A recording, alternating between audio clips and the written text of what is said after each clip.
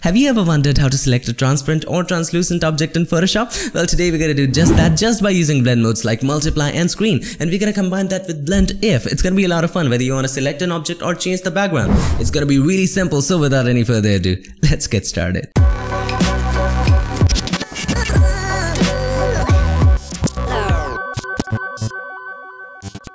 So here we are again in the magical world of Photoshop, and if you wish to follow along using the photos shown in the video, make sure to download them using the links in the description. So here we have an image of a man standing beside the window, and above it, just above it, in the layers panel, we have another image of the clouds. Now what if you want the clouds to be behind the windows without making any intricate selections? If you have a closer look at this photo, everything outside the window is completely bright, totally bright. So what if we could tell Photoshop to make a selection based on brightness levels? Is it possible? Well, it is. Just let's make a gradient, okay? Let's make a shape, and just like that. This is just for illustration purposes, and we're gonna fill it with, say, a gradient from black to white, okay? Black to white looks really fine. Okay, nice. Now if we change the blend mode of this one, let's delete the strokes.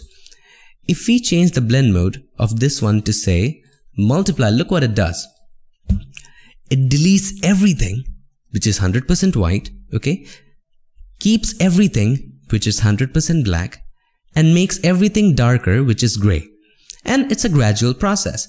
Now if you change the blend mode to screen, just the opposite happens. It keeps everything which is 100% white, deletes everything which is 100% black, and kind of brightens up everything which is kind of grayish.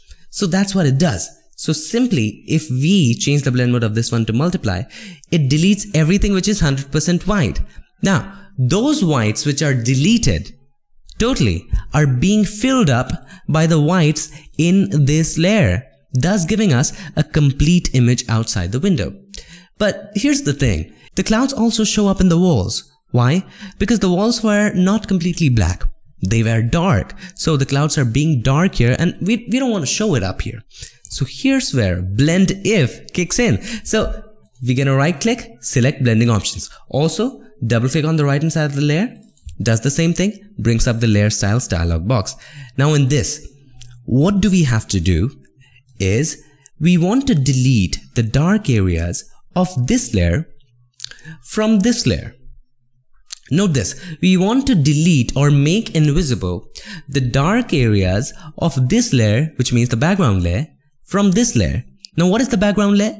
It's the underlying layer. We are on this layer. The background layer is the underlying layer, the layer which is under it. So all you have to do, you have to take the slider of the underlying layer from left to right. We want to delete the dark areas. It goes from dark to bright, right? We want to delete the dark areas or make dark areas invisible from this one, but the dark areas of the underlying layer. So as you take it, you see it disappears.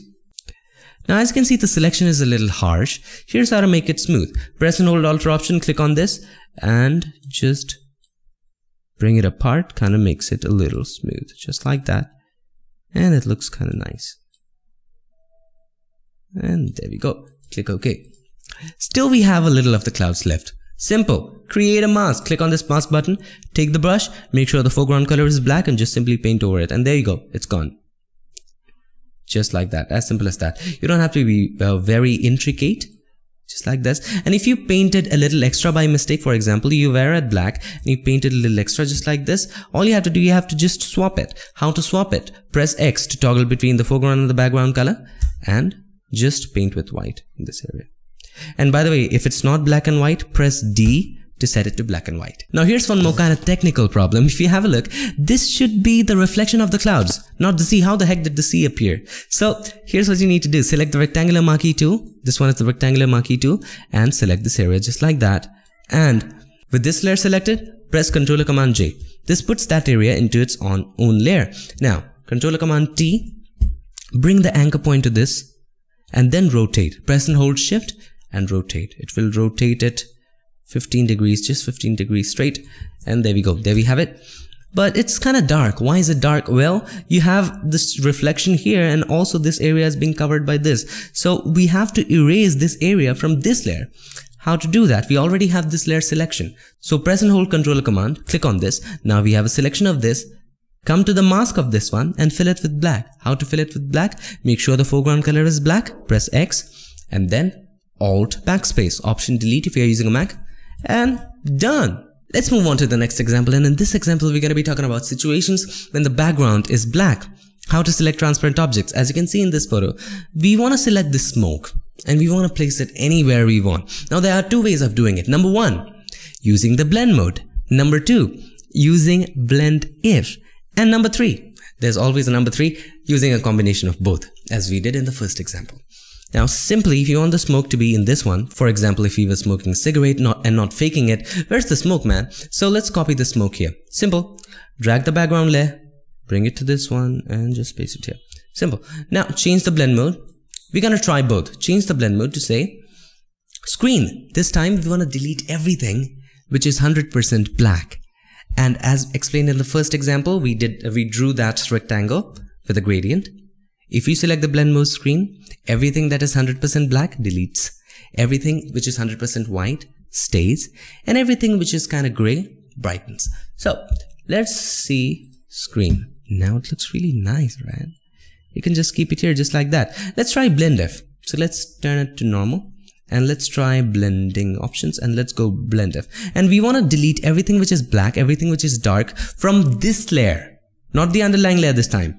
Not the darks of the underlying layer, but the darks of this layer. So this time, let's take this layer, just like that. Selection is a little harsh. Press Alt and click on this, just like this. And it looks really nice. This also works the same.